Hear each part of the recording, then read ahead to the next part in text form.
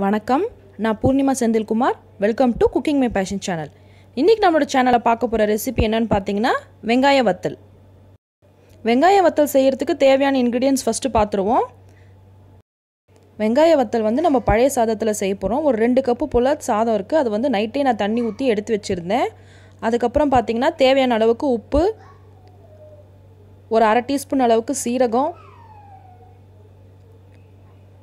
3லேருந்து 4 medium size வெங்காயம், ஒரு 3 பச்சை மிளகா. ஃபஸ்ட்டு ஒரு மிக்ஸி ஜாரில் நம்ம சாப்பாடு சேர்த்துட்டு தண்ணி இல்லாமல் சேர்த்துக்கோங்க. தண்ணி அதிகமாக இருக்கக்கூடாது. தண்ணி இல்லாமல் சேர்த்து நம்ம இப்போ அரைக்க போகிறோம். பாதி பாதியாக போட்டு அரைச்சிக்கலாம். சாதத்தை மிக்ஸி ஜாருக்குள்ளே சேர்க்கும் போதே உப்பும் சேர்த்து அரைச்சிக்கோங்க. இப்போ பாருங்கள், குறைன்னு அரைக்கணும். ரொம்ப ஸ்மூத்தாக அரைச்சிக்கக்கூடாது. அதை எடுத்து வேறு ஒரு பாத்திரத்தில் மாற்றிட்டு மீதி சாதத்தை தண்ணி இல்லாமல் எடுத்து சேர்த்துக்கோங்க. கூடவே நறுக்கின பச்சை மிளகா, அதுக்கப்புறம் நறுக்கின வெங்காயத்தை சேர்த்துக்கோங்க. இதையும் ரொம்ப பேஸ்ட் மாதிரி அரைச்சிக்காமல் கொஞ்சம் குறைன்னு இருக்க மாதிரியே நம்ம அரைச்சி எடுத்துக்கணும். அதை அந்த பவுலில் சேர்த்துக்கோங்க. சேர்த்துட்டு நல்லா மிக்ஸ் பண்ணி விட்டுடுங்க. இது கூடவே நம்ம எடுத்து வச்சுருக்க சீரகம், அதுக்கப்புறம் உப்பு செக் பண்ணி பார்த்துட்டு தேவையான அளவுக்கு உப்பு சேர்த்துக்கோங்க. சேர்த்துட்டு நல்லா கையாலேயே பிசைஞ்சு எடுத்து வச்சுக்கோங்க. நீங்கள் கல் உப்பு சேர்க்குறதா இருந்தீங்கன்னா மிக்ஸி ஜாரில் நம்ம அரைக்கும் போதே நீங்கள் கூடவே உப்பு சேர்த்துக்கோங்க. இல்லைன்னா உப்பு அங்கங்கே தங்கிடும். நீங்கள் அரைச்சிட்ட பிறகு சேர்க்குறதா இருந்தாக்கா சால்ட் நீங்கள் சேர்த்துக்கோங்க. கல் உப்பு சேர்த்திங்கன்னா அங்கங்கே அப்படியே உப்பு கரையாமல் அப்படியே நின்றுடும். அதே போல் அரைக்கும் போது தண்ணி இல்லாமல் பார்த்துக்கோங்க. தண்ணி கொஞ்சம் கூட இருக்கக்கூடாது. இந்த மாதிரி திக்கான கன்சிஸ்டன்சியில் இருக்கணும். இப்போ நீங்கள் மாடிக்கு போய் வேஷ்டி மாதிரி துணி நல்லா விரிச்சிட்டு நீங்கள் அதில் கூட போடலாம். அப்படி இல்லைனா இந்த மாதிரி தட்டில் மேலே துணி போட்டு கூட நீங்கள் இந்த வத்தல் பிடிக்கலாம். பாருங்கள், கொஞ்சம் கொஞ்சமாக எடுத்து இந்த மாதிரி உங்களுக்கு விருப்பமான ஷேப்ஸ் நீங்கள் போடலாம். ரொம்ப பெருசாக போட்டுடாதீங்க. சின்ன சின்னதாக கிள்ளு வைங்க. இந்த வத்தலுக்கு கிள்ளு வடகம் இல்லை கிள்ளு வத்தல்னு கூட பேர் இருக்குது. இந்த வத்தல்லே பச்சை மிளகா சேர்க்காமல் கையாலேயே நல்லா பிசைஞ்சிட்டு மிளகாத்தூள், உப்பு, அப்புறம் பெருங்காயம்லாம் போட்டு கூட செய்வாங்க. அதுவும் நல்லா டேஸ்ட்டாக இருக்கும்.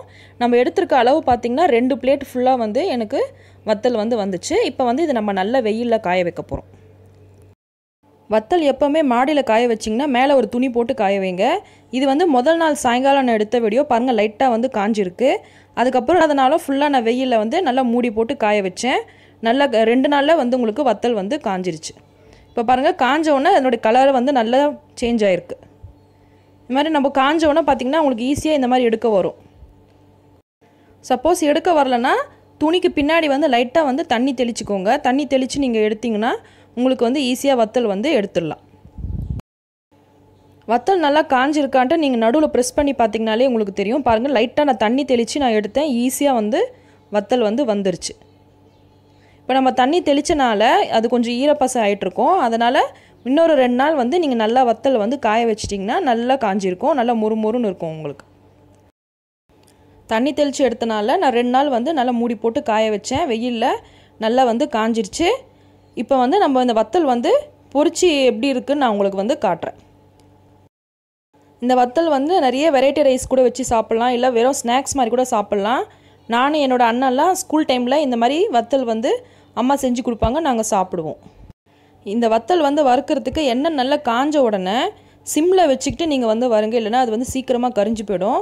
பழைய சாதத்தில் நம்ம செஞ்சனால வெங்காயமும் சேர்த்துருக்கனால உங்களுக்கு சீக்கிரமாக கரிஞ்சு போயிடும். அதனால் நீங்கள் லோ ஃப்ளேமில் வச்சு நீங்கள் வத்தல் வறுக்கணும். அதுவும் கொஞ்சம் கொஞ்சமாக நீங்கள் வறுத்திங்கன்னா தான் உங்களுக்கு நல்லாயிருக்கும். இந்த மாதிரி பெரிய கரண்டியோ இல்லை ஜல்லி கரண்டியோ இருந்துச்சுன்னா நீங்கள் எடுத்துக்கிட்டு கொஞ்சம் கொஞ்சமாக வத்தல் இந்த மாதிரி லைட்டாக எண்ணெயில் விட்டு நீங்கள் எடுத்து வறுத்திங்கன்னா உங்களுக்கு நல்ல ஒரு லைட் ப்ரௌன் கலர் உங்களுக்கு வரும்.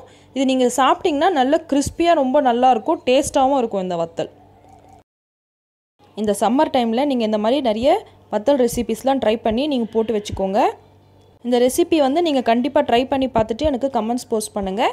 இந்த ரெசிபி உங்களுக்கு பிடிச்சிருந்துச்சுன்னா லைக் பண்ணுங்கள், ஷேர் அண்ட் சப்ஸ்கிரைப் பண்ணிக்கோங்க. தேங்க்ஸ் ஃபார் வாட்சிங் திஸ் வீடியோ.